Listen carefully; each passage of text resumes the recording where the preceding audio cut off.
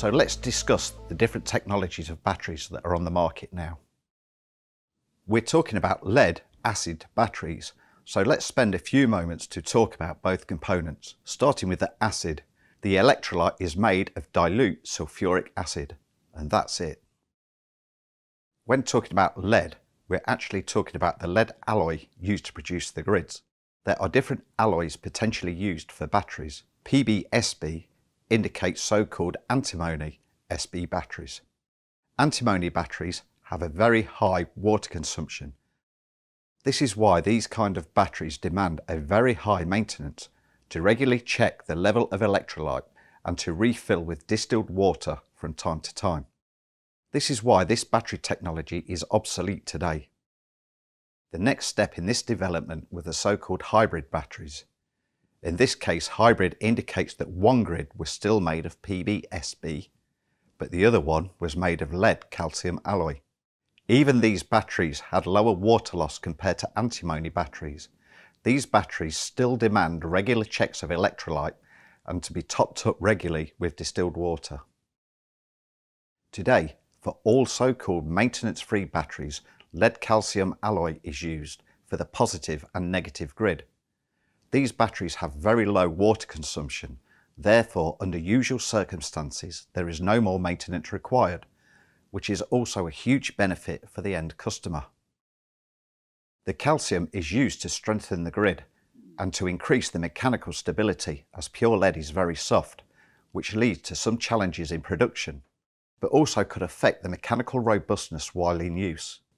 Mechanical robustness is an important factor for the long life of the battery. We also add tin to the alloy in order to increase the corrosion resistance of the grids.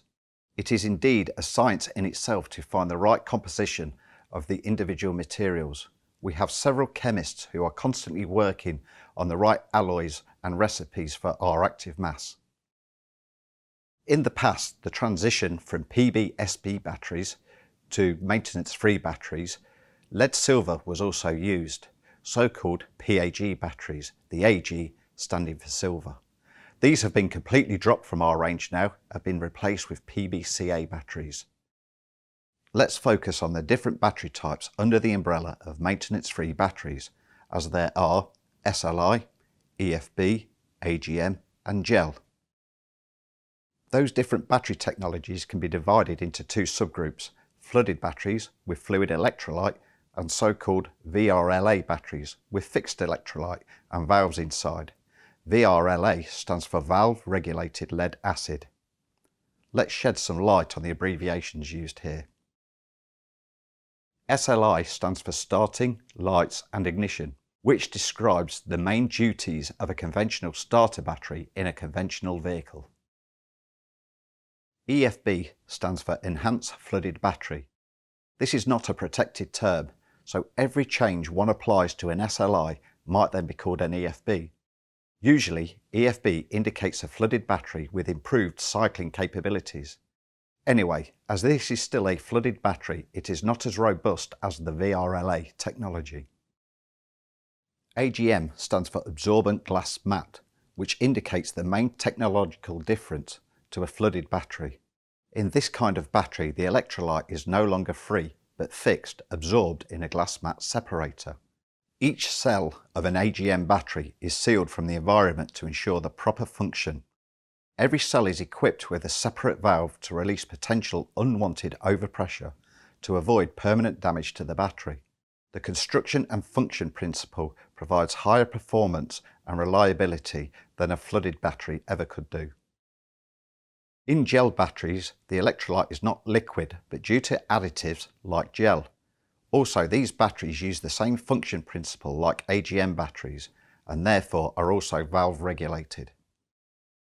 As the battery technologies are different, it's obvious that not necessarily every technology can properly support all applications. Some examples. The SLI battery is great to support conventional vehicles. They can't be used on modern vehicles with the start-stop functionality. In the EU, more than 90% of all newly manufactured vehicles are coming with start-stop systems in order to meet CO2 regulations.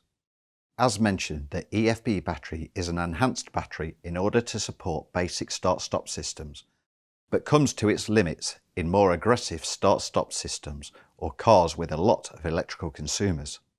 AGM provides outstanding performance for all applications, also for high-demand electrical systems of luxury cars and SUVs or fully equipped long-haul trucks with an electrical parking cooler. Gel batteries are not very common in automotive applications, but they are often used in leisure or motorcycle applications. So there's one technology missing: batteries with their grids made out of pure lead. Since pure lead is a very soft material, it demands a special construction to ensure mechanical stability. Optima batteries, also a battery brand from Clarius, use the special spiral cell design to achieve outstanding mechanical robustness with pure lead grids. All Optima batteries are AGM batteries, where the red top is primarily designed for starter application, the yellow top is designed for dual purpose use, meaning deep cycle application and starter application, and the blue top provides additional features for marine application and is available as a starter or dual purpose design. Because we have lots of application for our batteries, we have special training. We have automotive training for start-stop, we have heavy commercial vehicle training due to the landscape changing over the last few years, and we also have training for leisure demands, such as boats or motorhomes.